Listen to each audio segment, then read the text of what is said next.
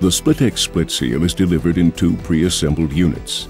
Also supplied are 2 mounting plates and matching hexagon socket wrenches. The seal units must be unpacked and placed on a clean surface with their sliding face pointing upwards. The drawing, mounting plates and all essential tools and aids such as hexagon socket wrenches, torque wrenches, ethyl alcohol and cellulose cloths must be clearly arranged, ready to hand. Now disassemble the stationary unit and the rotating unit into 2 halves each. Undo all the screws of the stationary unit in succession.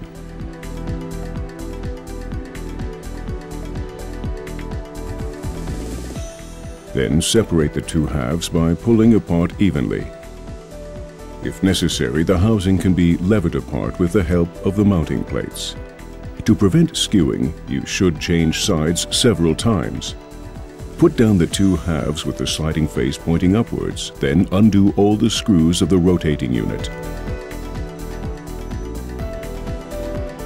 Separate the unit by pulling apart evenly into its 2 halves and put these down too with their sliding face pointing upwards.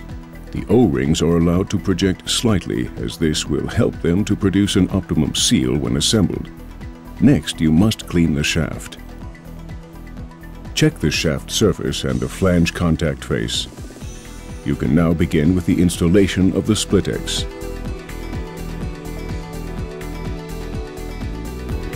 The 2 halves of the rotating unit must be placed around the shaft, centered on the pins and pressed together.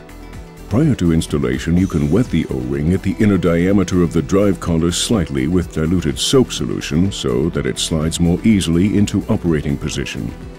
Tighten the screws of the drive collar carefully and uniformly by hand. The fracture faces of the seat halves will be joined so that you can hardly feel the fracture with your finger. Then tighten the screws with the torque specified in the technical drawing. Clamp the mounting plates between the rotating unit and pump the flange. They define the correct fitting dimension.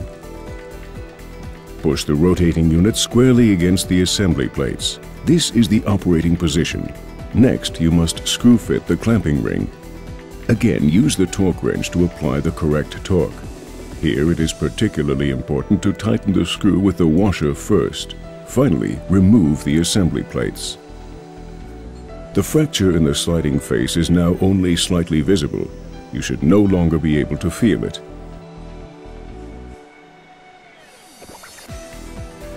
Clean the sliding face with ethyl alcohol and cellulose cloths until it is free of streak marks.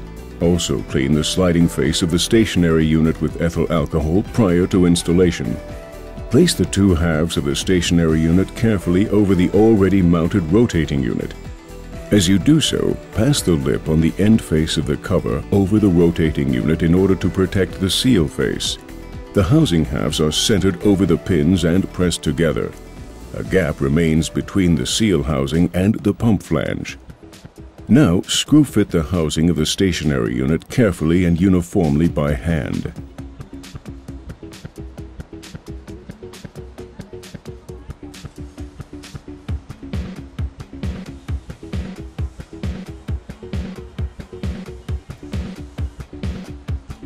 Fasten the stationary unit with 2 screws to the pump flange.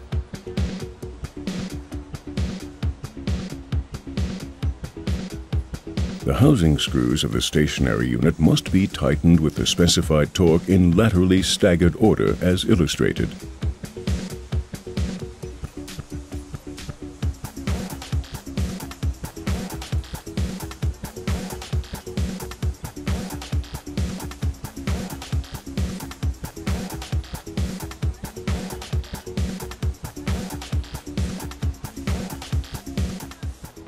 Then undo the screw fitting to the pump flange again and turn the stationary unit into the operating position. The connections for the supply and disposal lines should preferably be arranged vertically in order to enable complete venting. Screw fit the stationary unit again to the pump flange by hand. Finally, you need only to tighten the flange screws with the specific torque in diagonal order. The Splitex is then seated on the pump flange without any gap.